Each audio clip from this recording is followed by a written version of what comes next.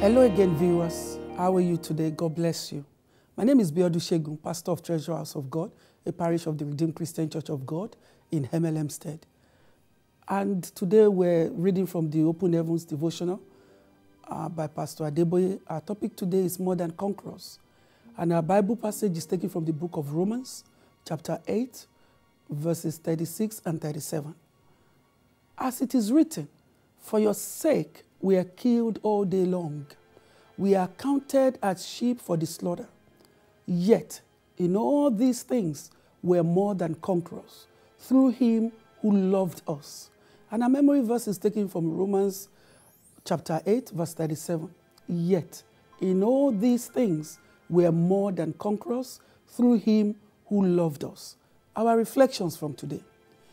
If you have read your Open Heavens Daily Guide today, you would have read a very vivid analogy that Pastor Adeboye made on the meaning of more than conqueror. According to him, for example, if a boxer goes to the ring and fights and defeats his opponent, and when he receives his prize and takes the prize home, and the person he hands it over to will be his wife. Now, the wife did not enter the ring to fight, but she receives the prize on a platter of gold. Pastor Adeboye likened that to the way that Jesus, our bridegroom, engaged the devil and won the victory and made us more than conquerors. Now, woman, if you have not been receiving gifts or blessings, such glorious prize from your husband, today is your day. In the name of Jesus, receive it in Jesus' name. Jesus was beaten, wounded, spat upon, crucified before he won the victory for us, according to Pastor Adeboye. Another way that a person can be regarded as more than conqueror will be if he has won several battles or several wars. There are several enemies we need to contend with, and one of such enemies is generational curses. These are curses that run in the family.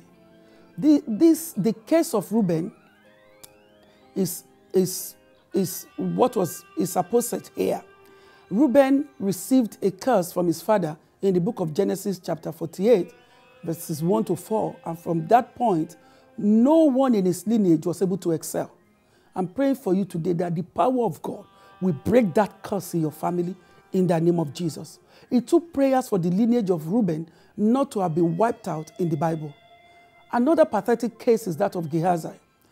As a reward for his greed, he became a leper, and unfortunately, all his future generation had to become lepers.